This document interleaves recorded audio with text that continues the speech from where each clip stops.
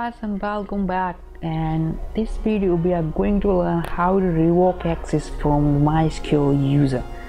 So in the last video we learned how to grant access. If you don't know how to grant access to a user, you can watch my previous video. So in this video we will learn how to revoke access.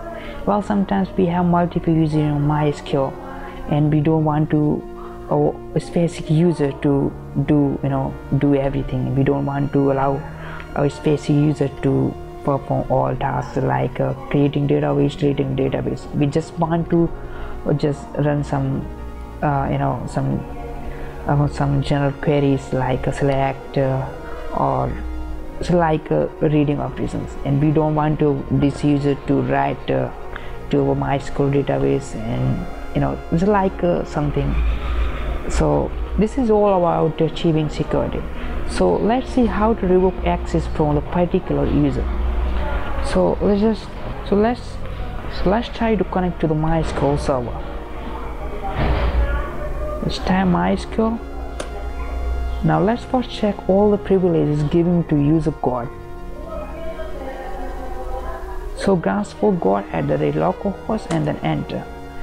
Now God, the username God has all the privileges. It means it can create new database, it can delete databases, it can create new table, but we don't want to allow this user doing these high such commands. So we need to revoke access from this user.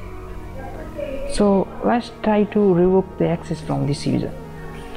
Before we revoke access from this user, let's try to log in as a God and let's see what it has. So exit and then log in as God. Okay, now let's have a look on database list.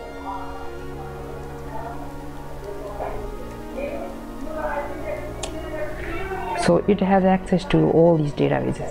Now we are going to remove the access to these all databases. So in order to do that, we need to revoke the access from these databases. Now exit from here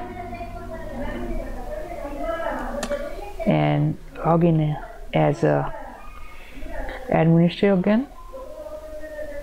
Alright, and then type revoke all privileges on. First star for the databases and the second star is for tables, and then enter. Alright, now let's check the privileges for this user.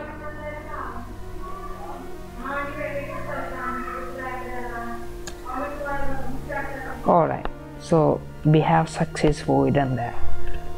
So let's go back to the user God again. Just type exit and then enter.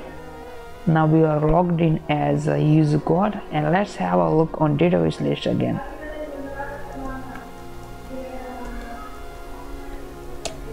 Alright, so we have successfully revoked permission for this user to access these all databases that were created by administrator.